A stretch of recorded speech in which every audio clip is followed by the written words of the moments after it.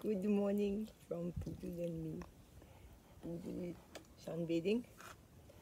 And so, next installment of my pieces on Antisense.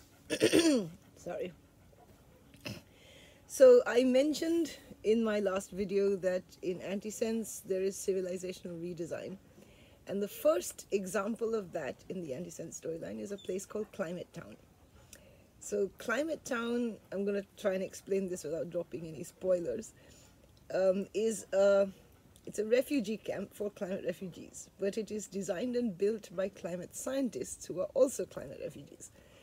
So two Pacific Islanders lose their homes to a storm, and they end up in a UN-mandated camp, as usually happens in such cases.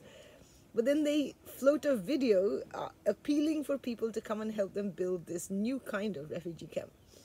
So the essential principle behind what they're doing is that the technologies that we need are all there. We have them. And they're pretty simple and they're pretty cost effective.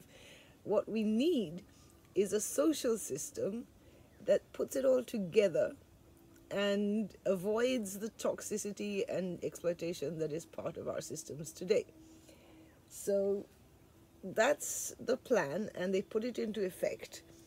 Of course, previously to this, for 7 years, they have been trying to get sponsors and organizations to come on board and build this city, because their initial plan was to replace the cities which are in danger of coastal inundation with new cities that would ditch all the bad technology of the past and update urbanism for the future. But nobody comes forward to sign up for this. No city says, fine, we're going to do this. So eventually they realize that they can only do this with people who have lost everything, who have lost all stake in our society, and who are willing to begin again from scratch. So that is what they end up doing. So that's the first iteration. There will be many more in this universe.